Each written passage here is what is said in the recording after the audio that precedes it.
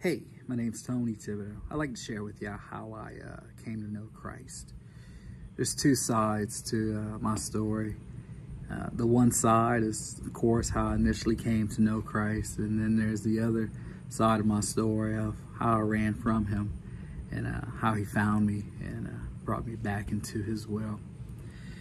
You know, my story may sound a little like that traditional story of, you know, the kid that grew up in church, but it's far from it. You see, I didn't come from a traditional church family background.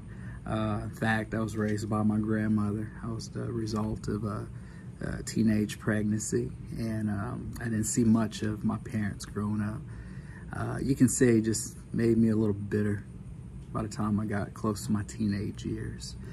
And we attended a small little church back in my hometown of Dulac, Louisiana. And it was through that local church that I was exposed to the love of Christ. And I remember, like it just happened, it was on a Wednesday night, that somebody just came to talk with me. Just wanted to know, hey, Tony, you know, if something happened to you today, would you go to heaven or hell? Of course, I didn't know quite how to answer him. I just gave him the generic answer. Well, you know, I'd go to heaven. But out of love, they really just helped me understand the importance of knowing Jesus instead of just merely knowing about Jesus. And so that night, I gave my heart to Christ. And I did the best I could to live for Him throughout my teenage years. But unfortunately, when I became a young adult and God started showing me who He wanted me to be, to my shame, I ran from Him. And I spent probably a good 10 years of my life just running away from Him. And during that time, Satan just introduced all sorts of things into my life. A lot of things that I'm just not proud of at all. But thankfully, before I could hurt myself any further, He got a hold of me.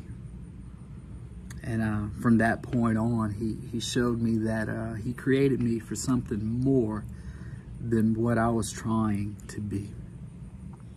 And so, since then, I've done my best to live for Christ. I can't say it's a perfect life. I can't say that I get this right every single day, because I could probably count how many times I get it wrong rather than get it right. But I do my best every day to strive to be the man God created me to be.